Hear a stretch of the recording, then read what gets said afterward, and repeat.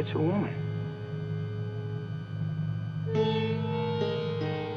In 1965, Monte Hellman directed 2 films, back-to-back, in the same location. The Utah desert that provided the backdrop to these 2 westerns wasn't the only commonality. A great deal of the cast and crew were also recycled, and many of those individual contributions I could analyze and discuss at length. But when I watched these films again and again, there was only one star in my orbit. It isn't the great Jack Nicholson, who produced and appears in both films and wrote one of them. It isn't the nearly mythical Warren Oates, whose films I seek out like hidden items on a scavenger hunt. It isn't even Monte Hellman himself, who directed some of the other films in my all-time favorites list. So many great contributions, but they all fade quickly into the shadows of my one-track mind. Millie Perkins only had 4 films on her resume before she was pegged to play roles in each film. The characters could not be more different.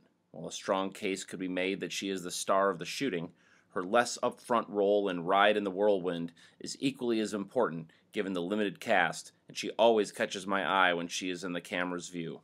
Today, we take a closer look at the performances of Millie Perkins in Monte Hellman's 2 1965 films, The Shooting and Ride in the Whirlwind. This is Scratch the Surface.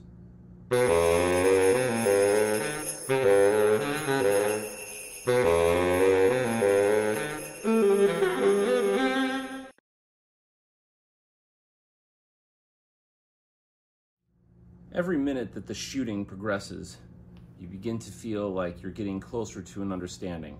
Then a few moments later, you realize it was all for naught. Millie Perkins' unnamed character arrives unannounced, asking for help. She's willing to pay for it, but offers no backstory, just money. Look at me, Mr. Gashade. Without perishing from the tricks of my own mind, how could I possibly get to Kingsley on my own? Well, I ain't the only one who knows the way, ma'am. But it's you I'm asking. Please think about it.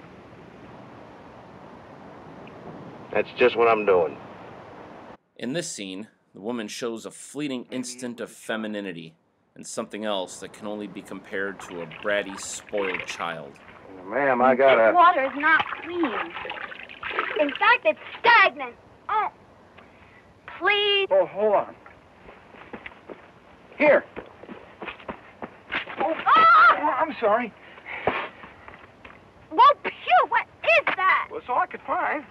Offering someone money unsolicited is always insulting, but literally throwing money around is a special form of degradation reserved for a special type of scum, or maybe just a humiliating token delivered by a special type of wretch with an unnamed bone to pick. All right. Not fine, but all right. Let's get started.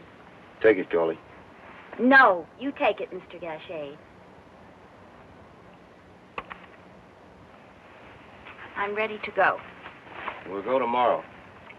Now. Morning always makes a good start. Would you like to go with me now? Me? Well, sure. Coley? Take up the money then. Coley? Go on! Coley? What, Will? Back the mule. Besides the viewer, Will Hutchins' character Coley is the only one who is dying to know more about the mysterious woman. His puppy love-based probing for information is so innocent. The woman's sudden warmth reminds me of a cobra about to strike its prey. Do you think that maybe I can call you by your name or something? I mean, of course, Miss this or that. All right. You just tell me what is your most favorite name. Well, there's my mama's name. Know that one. That's all right, Coley. You just tell me what was it. Let's see, my daddy called her by, Hortensia. Well, don't ever call me that. Any desert trek can bring tempers to flare. In this explosive moment of vulnerability, the woman seems to be nearing her wit's end, then suddenly pulls it together in a way that speaks of her commitment to the perplexing journey. Hold your horse. What's this shooting all the time? You trying to tell someone where we at, ain't that so? You're so stupid. You gonna tell me what this is all about? I hate you. Oh, she's just practicing, Will. What's the matter with you, miss? You got something wrong? She looked like sick, Will. You touch me. Oh, now look what you done, miss. She's waltzing. Let me help you down off. Say, stop groping at me. Well, you slipping. I'm not. It's just an excuse to touch me. Will you stop staring at me? Get back up on your horse. Mr. Gachet, If you're feeling that bad, miss, maybe you ought to lie down. how much sun's left? An hour, maybe. The role of Abigail in Ride in the Whirlwind might seem innocuous at first, but as the member of a very small family in a vast piece of God's country, no constituent can be considered as such, and each has their own capacity to fill. There are chores to be done, and a story to be told.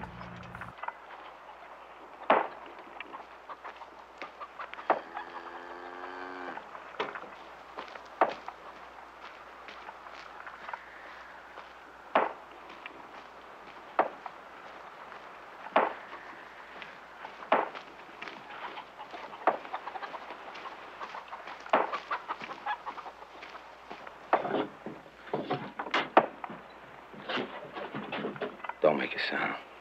Hear me? Sit down. Here. Boy,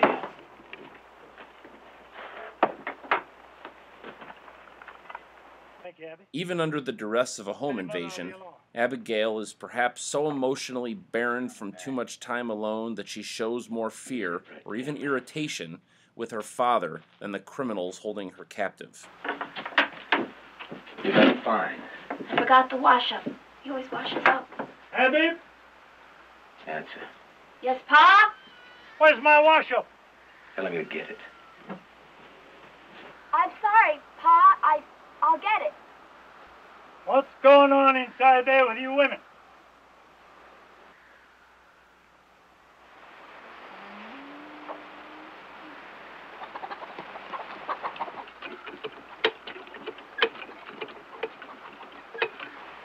What's the matter with you?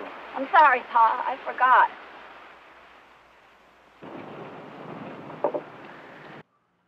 It's hard to say if she has trust for Wes, or how much.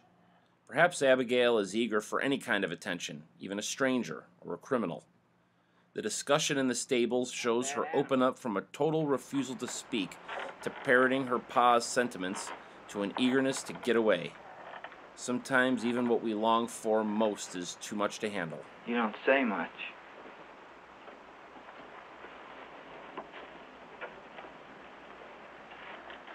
You like it here?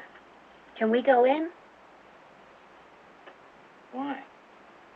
My father don't like it if I talk to strangers. He don't mean nothing to me. They're gonna hang us. You think that's right? I don't know. It ain't up to me. You just do what? What's right with your pa's all you care about? I can't say.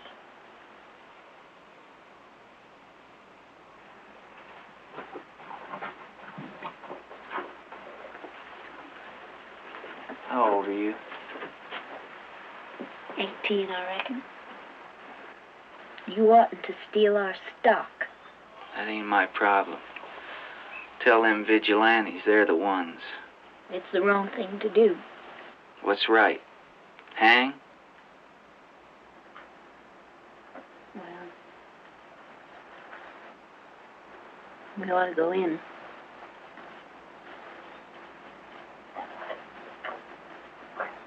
When I say that's when we'll go in. Allowing the use of your bed is a very personal act. Sure is on There the is something peg. about the swift moment where they make eye contact, and Abigail says, "Go ahead," to her stern about face that acknowledges their cursory bond, then demonstrates its limit. You mind I get some sleep, Vern? What? This is my bed. No, it's all right. No, go on. Obliged.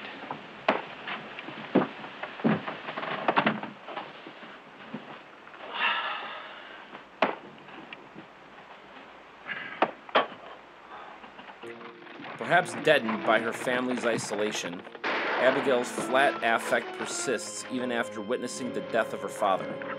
Something about that sideways glance wonders if she can go along, and shows no concern for the dubious future left to her and her mother without the family patriarch.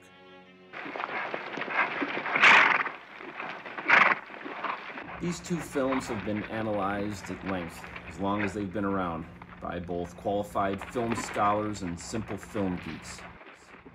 I won't regurgitate some synopsis or review that you can pick up somewhere else by someone far more qualified than myself. I don't know how many have sung praises for Miss Perkins' performances in these two films, and I don't care. Even if I'm 100th in line, I fully intend to deliver kudos to where they are rightfully deserved. It is for her performances, amongst others, that I treasure these films.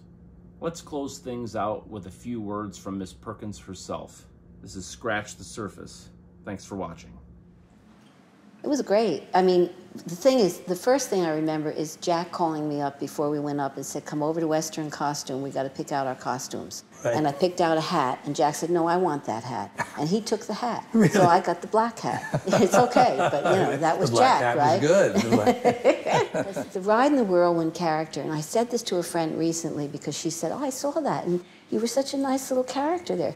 You know, I'm living on the middle of the nowhere in the West with my father and my mother, and every day I fed the chickens and brought him water, and we lived there, and I never saw a human being hardly ever. The only thing I ever saw every single day was my mother, my father, and the chickens. And I made my character, I said her best friends were the chickens. And if you notice in the show, I do a lot of this, you know, and I copied her character. I said, well, she identified with the chickens because that's all she knew, because I loved doing this when Jack and I were in the barn together, and he's talking to me, and I'm going, it was a chicken girl. I hoped, and my friend understood it when I told her. Yeah. Do you hear what I'm saying? I could have left any time. I'm talking about now. I got my reasons for staying. Reasons?